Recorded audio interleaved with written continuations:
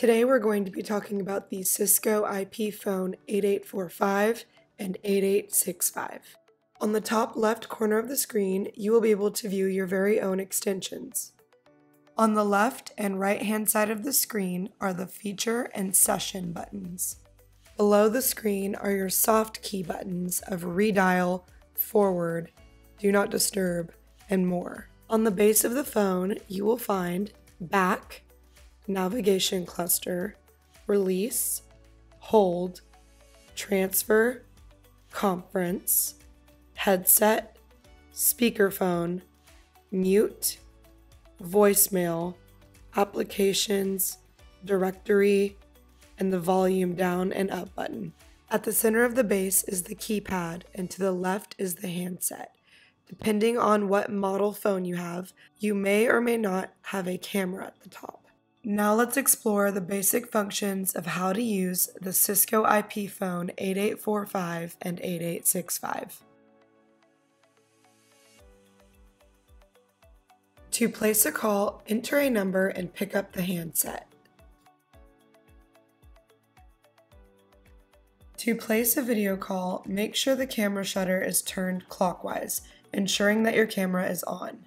Enter the number you would like to call. If the person you called has their camera on, their video will appear on your screen. Your own camera view can be seen in the lower right-hand corner of the screen.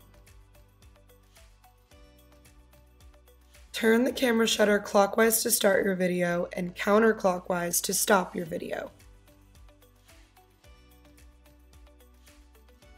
During an incoming call, pick up the handset or press your extension. During an active call, press the mute button. Press mute again to turn off mute. Press the voicemail button and follow the voice prompts.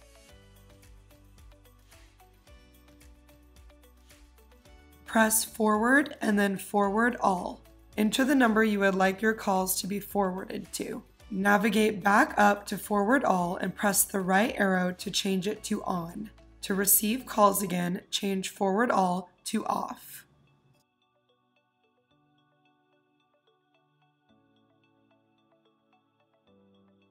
Press volume left or right to adjust the ringer volume when the phone is not in use. Press volume left or right to adjust the handset, headset, or speakerphone volume when the phone is in use.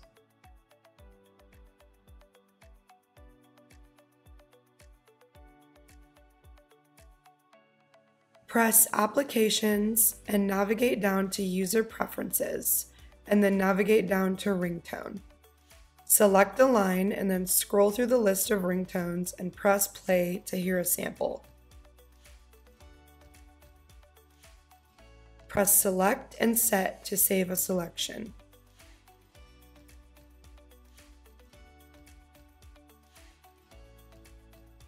During an active call, press Hold. Press Hold again to resume the call.